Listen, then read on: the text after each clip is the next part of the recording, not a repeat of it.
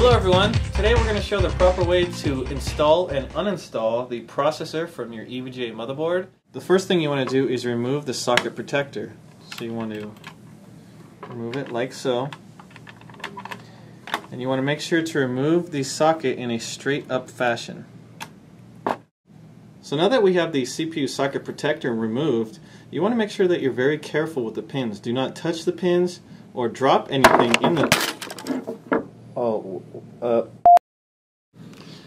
Alright, let's try this again. Make sure not to drop anything in the processor socket. I was lucky this time, but I could have easily ended up with bent CPU pins. The next thing you want to do is install your processor. So the first thing you want to look is at the CPU notches. You can see a notch here. This corresponds with a notch in the socket.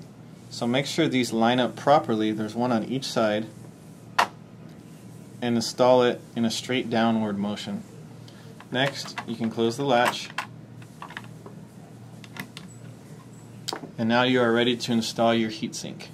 So the first thing you want to make sure of when installing your CPU cooler is to make sure your motherboard is on a flat surface, preferably outside of the chassis.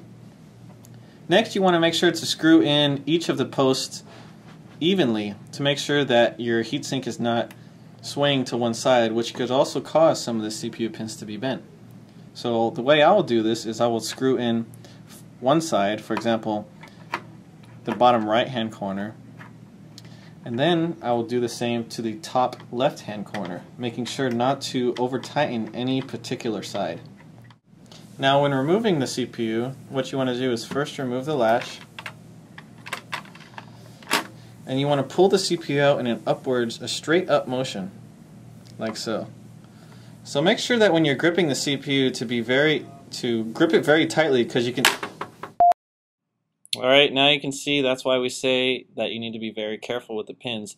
You can see here I have several bent pins which will probably render the board inoperable, and you may also incur some damage charges when you send it back for RMA.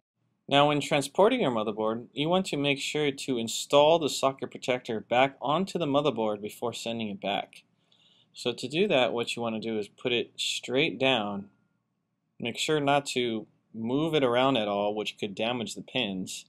You just want to put it straight down, and then you can close the latch.